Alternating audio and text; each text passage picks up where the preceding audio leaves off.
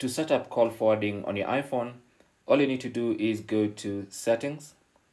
On the Settings page, scroll down to Phone, tap on Phone, and then under Phone, go to the Calls section and tap on Call Forwarding.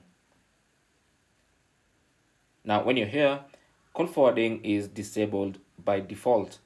So the first thing you want to do is enable call forwarding by switching on that toggle button. So tap on that. It's going to turn green. It's going to enable call forwarding. And also you'll get another option to choose which number to forward to. So tap on that and then enter the phone number you want to forward your calls to. And then once you enter the number, simply tap on the back button to go back, and that's it. Call forwarding has now been enabled on your iPhone. So from now on, if anyone tries to call your number, the call will be forwarded to that number that you added. Now, to disable call forwarding, it's the same process. Go to Settings and then go back to Phone and then go back to call forwarding. It's going to check and find call forwarding is enabled.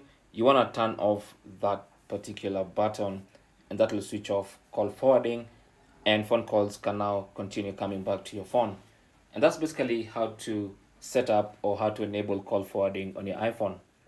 Thanks for watching. Leave your comments and questions down below, and good luck.